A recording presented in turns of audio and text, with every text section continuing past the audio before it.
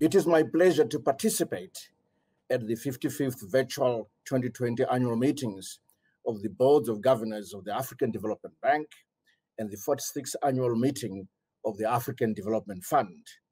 Due to the unprecedented impact of COVID-19 pandemic, that makes it impossible to conduct physical meetings.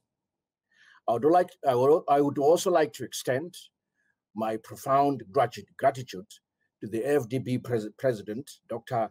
Akinwumi Ayodeji Adesina, and his team for organizing the 2020 virtual annual meetings under the theme, Building Resilience for a Post-COVID-19 Africa.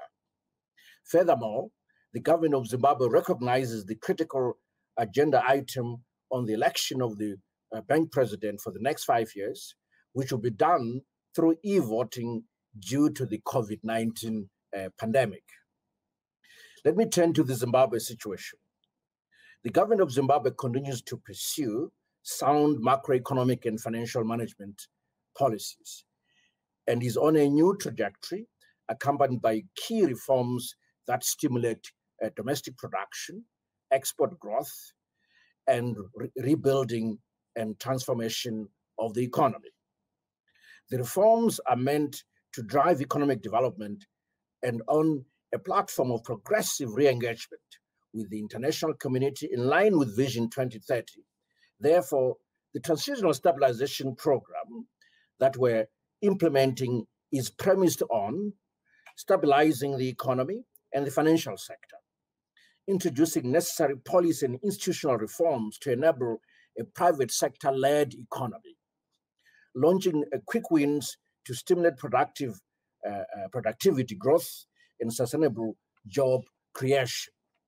To this end, the 2020 national budget marked the transition from austerity to a growth, stimulation, and employment generation era.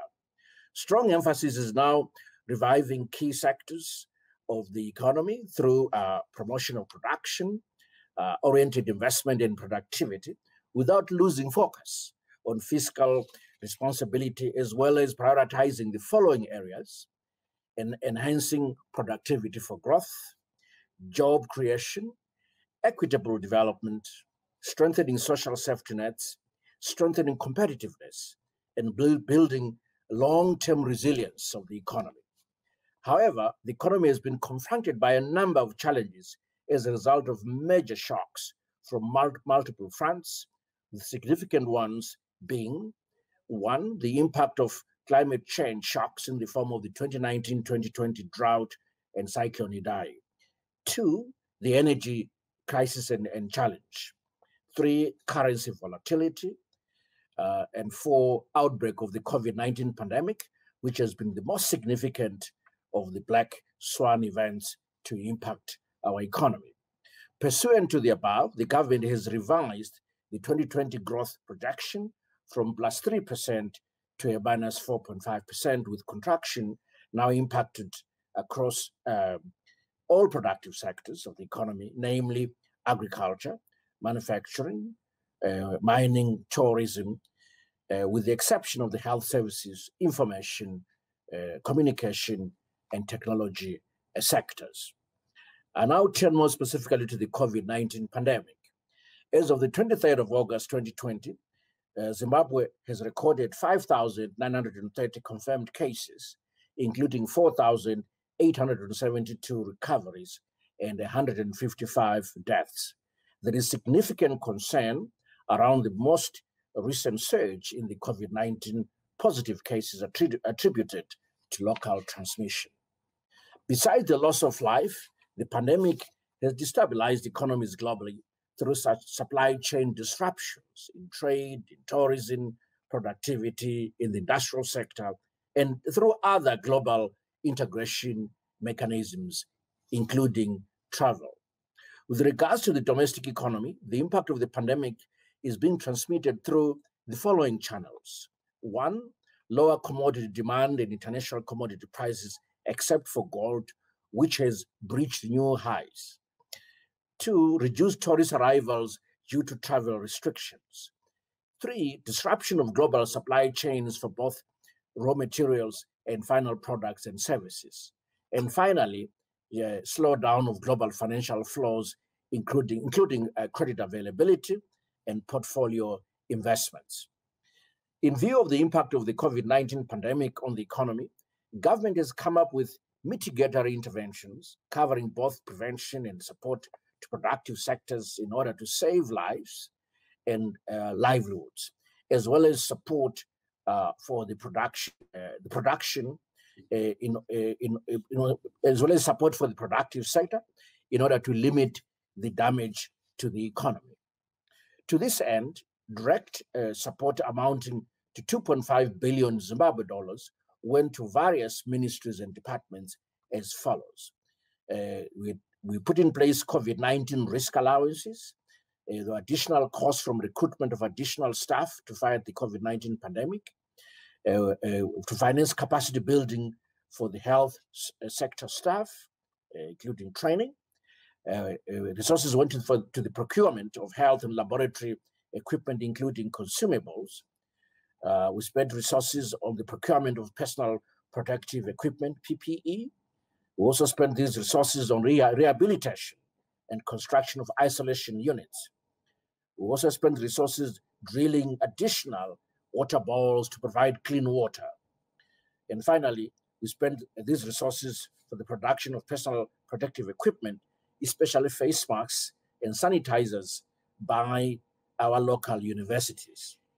Let me turn to the stimulus package.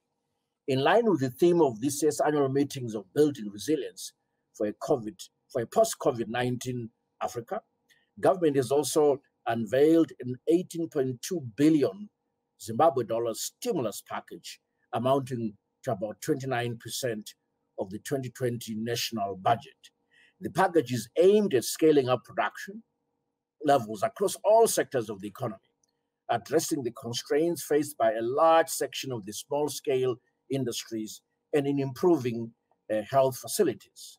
This package was allocated as follows: agricultural sector, 6.1 billion Zimbabwe dollars, working capital fund for industry, 3 billion Zimbabwe dollars, mining sector facility, 1 billion Zimbabwe dollars, SME support fund, 500 million Zimbabwe dollars, a tourism support fund, 500 million Zimbabwe dollars, a liquidity support fund through the central bank, 2 billion Zimbabwe dollars, a health sector support fund of 1 billion Zimbabwe dollars, a broad relief measures covering a variety of areas, amounting to 1.5 billion Zimbabwe dollars, and then the COVID-19 cash transfers to the vulnerable, amounting to 2.4 billion Zimbabwe dollars, and finally, an arts and sports grant to support those in the arts and sports sector, amounting to 20 million Zimbabwe dollars.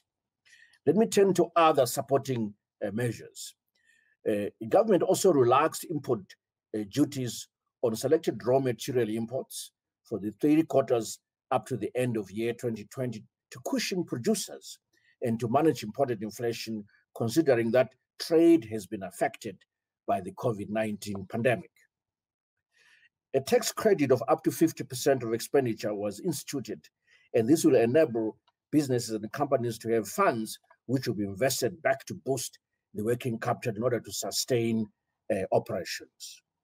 On behalf of the government, I would like to acknowledge support from all development partners, and in particular, the grant from the African Development Bank amounting to 10 million UAE or 13.65 million US dollars towards the COVID-19 pandemic. This was in response to His Excellency the President Idi Mnangagwa's request for 300 million in line with the government's national COVID-19 preparedness and response plan. To this end, the development partners have pledged 205 million US dollars, of which 43.4 million US dollars has already been dispersed to date. The support is targeted towards the 8 pillars of the response plan, which include coordination, planning and monitoring, risk communication and community engagement, surveillance, rapid response teams and case investigation, points of entry, national laboratories, infection prevention and control, case management, procurement, operational support, as well as logistics. Let me turn to the issue of compensation to the former farm owners. The government of Zimbabwe signed a $3.5 billion global compensation agreement with the former commercial farmers' representatives in accordance with Section 295 of the Constitution, with the following provisions: 50% down payment within 12 months of signing the agreement, and the balance to be paid over a period of 48 months thereafter. And the government and the former farm owners have established a joint resource mobilization committee to work with the Ministry of Finance and Economic Development for government to raise funds through long-term debt instruments and other financing instruments up to a tenure of 30 years. The compensation is for improvements on the farms, which includes biological assets, land clearance, and on compulsorily acquired land by the government during the fast-track land reform program, which began 20 years ago. The government is committed to make this agreement a success, and His Excellency, the President of the Republic of Zimbabwe, has already appointed a joint resource mobilization committee whose task is to design and execute a resource mobilization plan. The Joint Resource Mobilization Committee has already started its work in earnest and will seek the assistance of various international cooperating partners to help deliver on its mandate. I now turn to Zim Fund. I'd like to thank the bank for administering the Zim Fund on behalf of the government of Zimbabwe. The Zim Fund has been tremendous in terms of improvement in power and the water and sanitation sectors, with state-of-art equipment being installed in various projects. This impact was witnessed by the Bank Executive Board, led by Mbuyami Matungulu, who visited the country with his team of EDs over the period 17 to 21 February 2020. As alluded above, the implementation of the project activities under Zim Fund were delayed due to travel restrictions of key personnel, as well as slowdown in the importation of goods and equipment due to COVID-19 pandemic. To this end, while most of the project will have ended, there are some unfinished project activities, especially on the projects on emergency power infrastructure rehabilitation and consolidation works, and the urgent water supply and sanitation project in Chitungwiza, and the outfall sewer ancillaries. To this end, I'm grateful to the bank's support towards the extension of the Zim Fund mandate for a further 14 months from 18 October 2020 to 31 December 2021 to enable completion of the above outstanding project activities. Let me turn to overall bank support. I'd like to reassure the bank of its commitment to project implementation, as evidenced by improved progress across all projects being supported under the African Development Fund, the ADF. The government appreciates the bank's support in the recently signed agreements for the following projects. Tax and Accountability Enhancement Project, amounting to $10.4 million. The Africa Disaster Risk Financing Capacity Building, ADIFRI project, amounting to $685,000. Innovation Solutions to Support Livelihood of Vulnerable Communities project, amounting to $1.424 million. Enhancement of data collection and sharing for effective water-related disaster management. This is under climate development. That amounts to $420,885 US dollars. Let me turn to the African Development Fund resources on ADF 15. Government would like to further express its gratitude to the bank following the approval of the 3-year rolling performance-based allocations and transition support facility Pillar 1 resources under the African Development Fund replenishment cycle. We are fully committed to fulfilling the conditions precedent for accessing the ADF 15 resources. Let me turn to arrears clearance and debt restructuring. The government is committed and continues to engage various creditors for arrears clearance and initiative expected to open access to new development financing.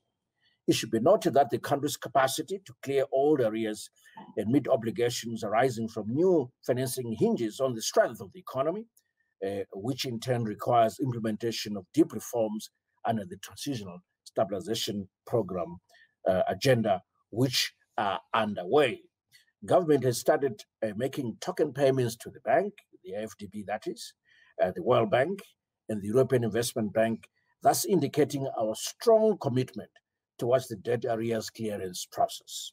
In addition, government is still committed to discussing with the International Monetary Fund a recalibrated staff monitored program in order to focus on the continuation of building a successful track record for sound policy for the future, and also set the stage for a fully financed, fund-supported program. In conclusion, let me conclude by applauding the call for building resilience for a post-COVID-19 Africa. It is through this initiative that we'll be able to transform our economies and address challenges and adverse impact of the COVID-19 pandemic. I thank you.